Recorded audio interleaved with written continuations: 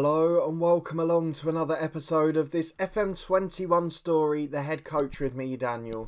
It's part 69 today and we are back a game earlier than we'd planned. We've got Watford away in the Premier League, followed by the big one, the Carabao Cup Quarter Final against West Brom. They're directly below us in the league, they're the side chasing us in Europe, and they're the side trying to stop our run towards a trophy as well. We've not got close to winning one in England yet, and we'd absolutely love to do that this season. So if you're looking forward to seeing if we can get a little bit closer, please do put a thumbs up on the video. Subscribe down below for daily FM21 content from 2 long-term stories, and you can catch up with all the playlists and the podcast channel up in the eye above. But let's talk about quickly why we've come back a game early.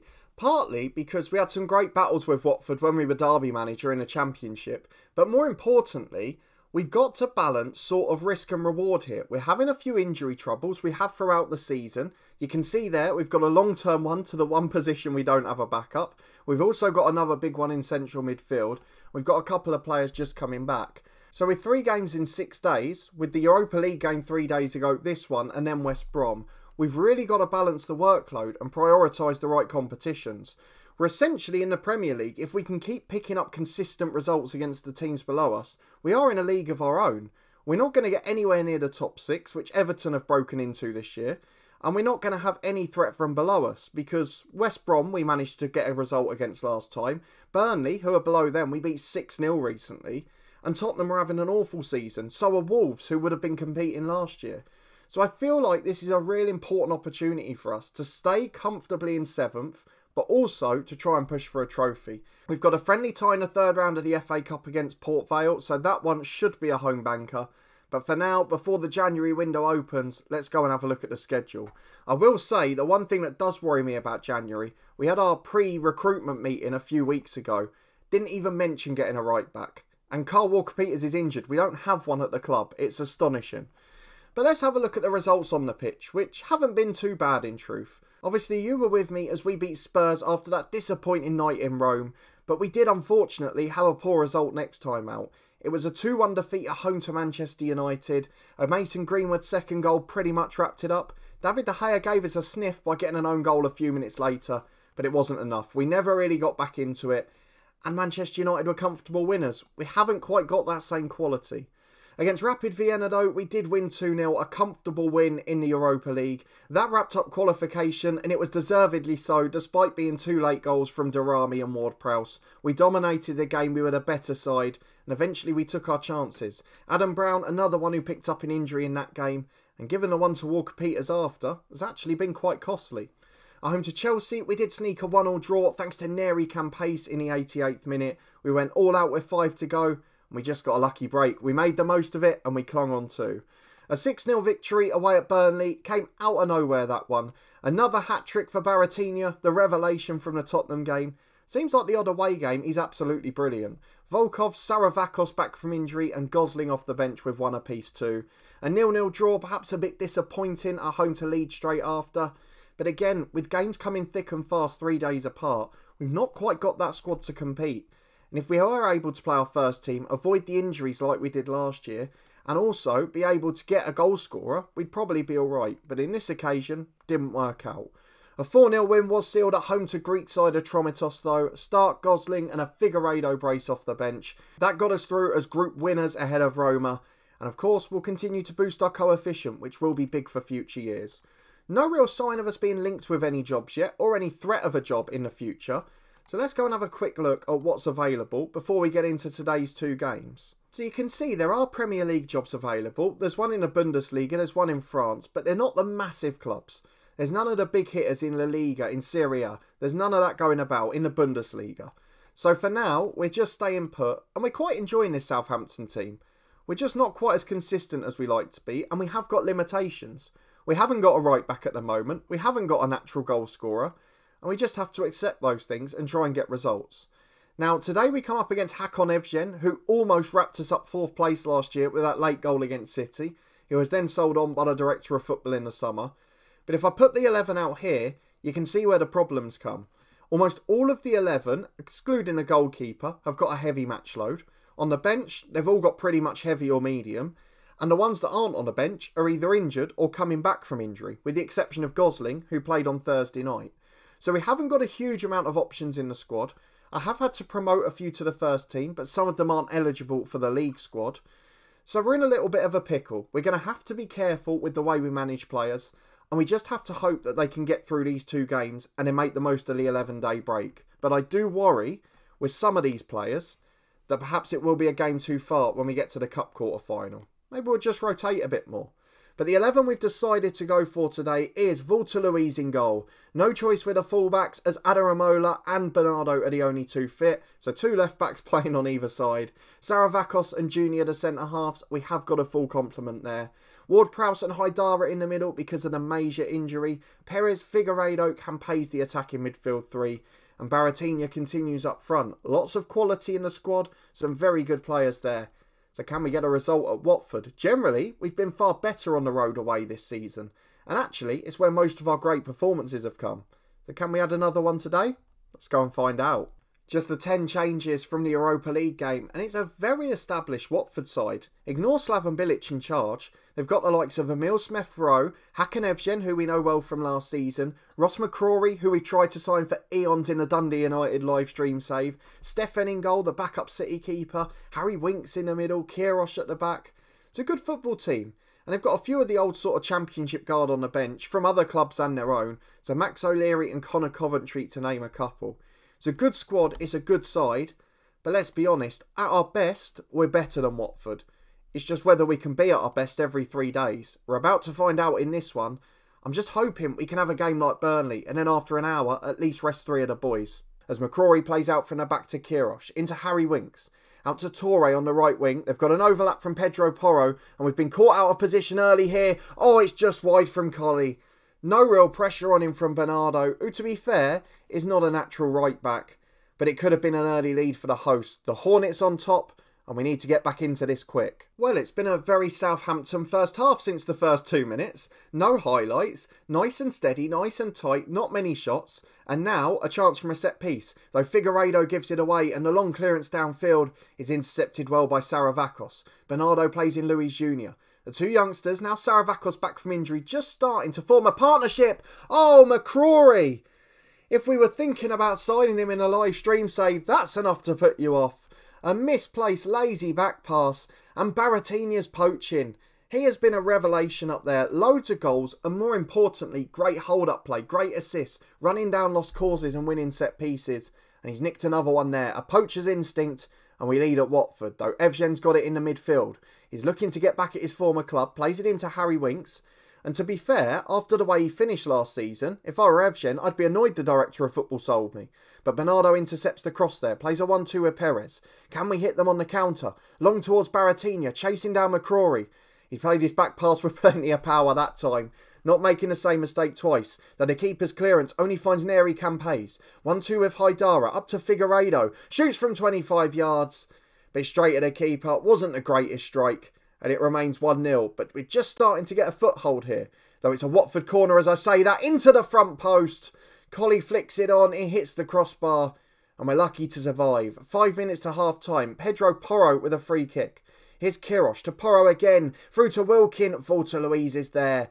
Excellent anticipation from the keeper. Just surged off his line to get there in time. Long ball forward, flicked on by Campay's. Figueiredo's got it. 30 yards out. Tries to slide it through to Baratinha. Harry Winks reads the game well. Back to Kirosh at centre-half. Chips it forward towards Wilkin. Hoofed forward by Junior, but Porro intercepts. It's become a crazy game now. Porro gets in. Campay's wins the challenge. Teo hoofs it downfield. McCrory thunders it back to his keeper after his earlier error. The clearance is only as far as Perez. Why are we seeing this pinball in the middle of the pitch? It's got to lead to something. Munoz with the long ball, that might be it. Wilkin rounds the keeper.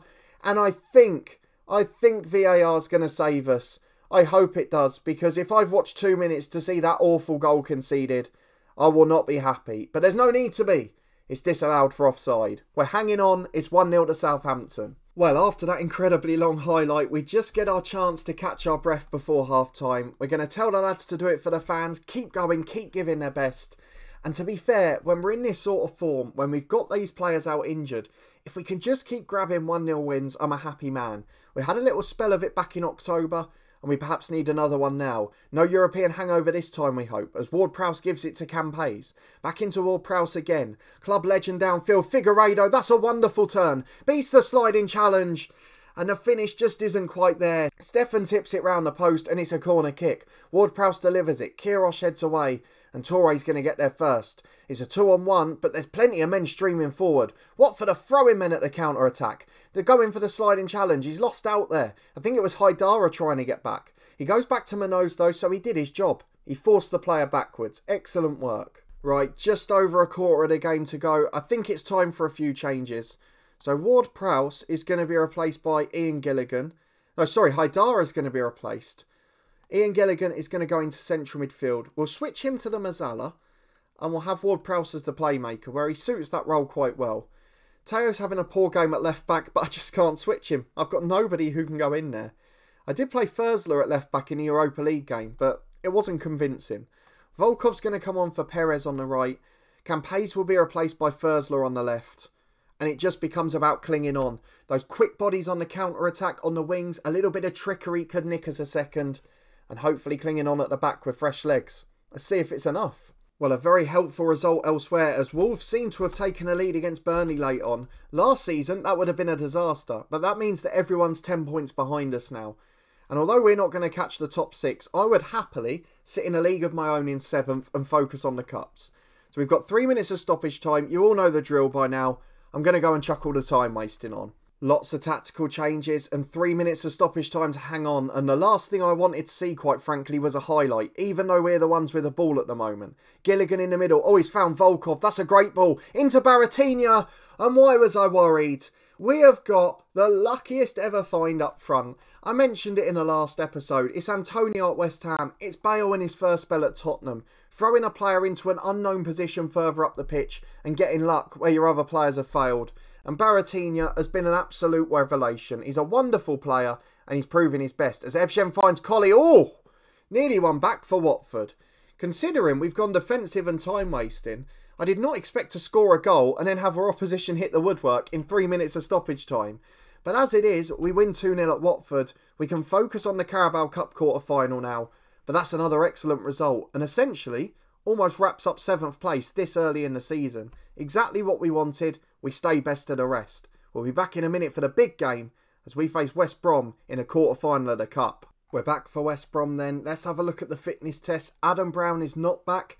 Young Tommy Russell, who had been promoted to the first team as basically our right back, is available if we need him. But we're not going to start him in this one, I don't think. Let's see how many of the boys from the last game are fit. They're all okay, but the match load is really starting to wear on some of them. So I feel like we might have to make a couple of changes. So from the last game, I'm going to take Campes out for Thursler. Wonder Kid for Wonder Kid. Shouldn't make a difference. Same on the right with Perez for Volkov. Not that he's much fitter. I'm tempted to bring in a bit of experience at the back, but I don't know that that's going to help. But I will replace Bednarek with Russell on the bench, just so we've got a fullback. Bednarek has got less and less comfortable playing there as he's got older. And he's not really got the attacking attributes either. Aside from that though, there's not really much scope for manoeuvre without really harming the team and the quality. I think given Gilligan's performance in the last game, we might have to put Gosling on the bench. But then does that benefit us? I'm not sure. No, I'm going to leave it. This is the lineup, this is the squad. We've replaced the 2 wingers, we've left everything else the same. It's West Brom away in the Carabao Cup Quarter Final. And I need one more big 90 minutes out of these boys before we get an 11-day break. Can they get through to the semis? There's already the likes of United and Chelsea there. Let's go and see if we can join them and get amongst the elite boys. Well, rather unusually, I don't recognise a huge number of players in this team. Raheem Harper's the only original, I think. They've still got John Joe Kenny, who was obviously at Everton at the start of the game. They've got the likes of Amioni at centre-half. He was at Marseille, I think, in our other series when we came up against them with Banga. And then Nabil Fekir is still going well as well. He's a good footballer. Some good players on the bench, including Wilson Esbrand, who we had on loan as our backup left-back at Hibs a few years ago. So one reunion there, but let's be honest. Again, if we're at our best, we've got the better side. It's just about whether we turn up on a day and whether these lads have got another 90 in them. I just don't know at this short notice. So let's just go and find out. There's no point delaying the inevitable. Can we put in a big display? Or will it be West Brom's day? Let's go and see. Classic Southampton-esque as we're back in the 28th minute, having seen no highlights. There's only been one shot in the whole game, and here we are on a break with Figueiredo. Beats one man in midfield. He doesn't look tired there, does he? Switches it right. Volkov keeps it in. Excellent from the Ukrainian. Back to Bernardo, the right back. Tries to beat his man, but it's intercepted. And that's the problem. Because he's left-footed, because he's cutting inside every time, it's predictable. Ralph gets in at the other end. Walter Luis saves the day. But we're really missing having fullbacks. Why did they loan out Daniel Amati on deadline day? The backup right back, he was a very small wage in the squad as the keeper makes another blinding stop from point blank range with the head. And he's back to the edge of the box. It's the one deal out of all of them I don't get. Folwell was massive money. Other players have been replaced. But Amati, he was doing no harm. He was just sitting on the bench and doing a job for us, and he would have been key now, as Ward-Prowse puts the corner in. We're yet to have a shot at all in this game, let alone on target, as Figueiredo gets it left side of the box. Right side for us, sorry. Goes for the shot. Tried to catch the keeper out. It was a decent effort, but it wasn't really troubling him, and it remains 0-0. It's been a poor game, but so often we're 0-0 at half-time, and normally it's a pretty good sign. So let's go and see if it is this time. We'll talk to the boys about what's been a pretty even and poor half. We'll pump the fist, we'll tell them to prove a point, and we've got most of them motivated. A big second half in this cup quarter final, and a real chance to get one step closer to Wembley. Stephen Bamford in the middle, finds Ralph up front for West Brom. He's got 4 or 5 to run at, but he's still got support, and he's still got time. He's not really getting pressed. Goes back into Josemir, the left back, to Bamford, to Ralph, to Jasper, and it's in. But, have we got VAR? Have we got a check here? Because the fact that it's not just come up with goal given, we're going to the VAR, it is called back for an offside, and for the second game in a row, our blushes have been spared by video technology. Right, we've got 25 minutes to go. We've got to think about fatigue, and we've got to think about quality. So, Figueiredo's knackered. Volkov's had a poor game. He's going to go into the number 10. On the right, we'll have Fran Perez. I don't want to take off Baratinha because he's just too important at this stage. Ward-Prowse hasn't had the best game, but he's experienced. Is that enough, though? Oh, do you know what? I'm going to leave it for now. I'm not going to make a second change just yet, because this game could go all the way. As we've got a throw on the left with Teo, just about the halfway line. Plays a 1-2 with Thursler. He's got him running off him, but he's got space to run into. Finds Thursler by the byline. Can he cut it back? He does to Teo. Edge of the box. We just need to get the cross in. Ward-Prowse is there. Does just that. Fran Perez is up. Oh, he's offside. I was about to say he's missed a sit-up, but it didn't matter in the end. Because otherwise, he would have really regretted missing that. Let's go and make the other changes. Thursler and Campes will swap back. And we will also take off Ward-Prowse for young Ian Gilligan. And I don't know whether to swap the duties. I don't think we will this time. Haidara's having a good game. We just need one moment of magic. Who's going to produce it? 2 minutes of stoppage time. It's not coming, is it? We are going straight to penalties, I think. Or are we? Second minute of stoppage time. Corner for Baratinha. Headed away by Brown. Volkov will get there first.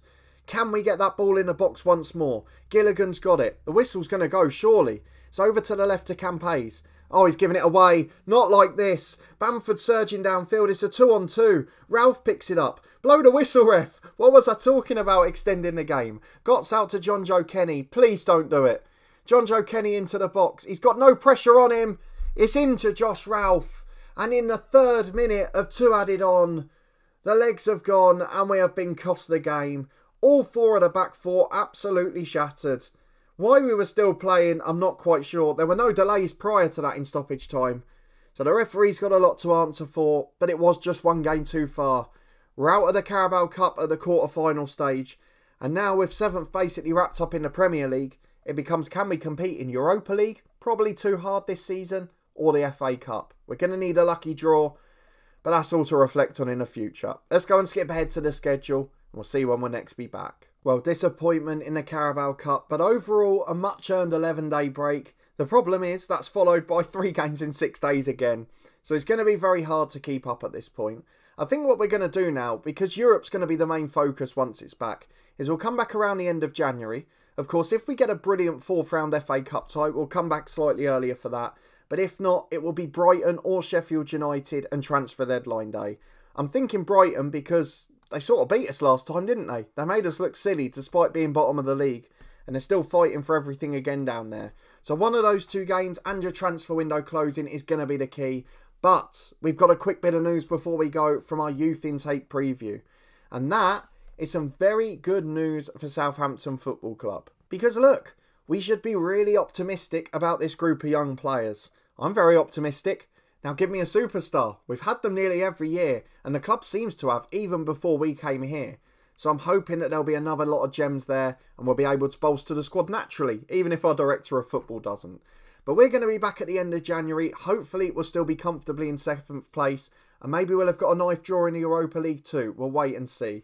If you want to find out and you did enjoy this episode, please do put a thumbs up on the video. Subscribe down below for daily FM21 content from 2 long-term stories. You can catch up with all the playlists, including the live stream series and the football podcast channel in the eye above. And a massive thank you as always for your incredible support. But I hope you're still enjoying it as much as I am. I know it was disappointment at the end, but that's what makes it great. Those near misses and those dramatic failures are the things that keep driving us. So I hope to see you next time as we get closer to the return of European football. Fingers crossed, we'll have some good transfer work as well. I'll see you there.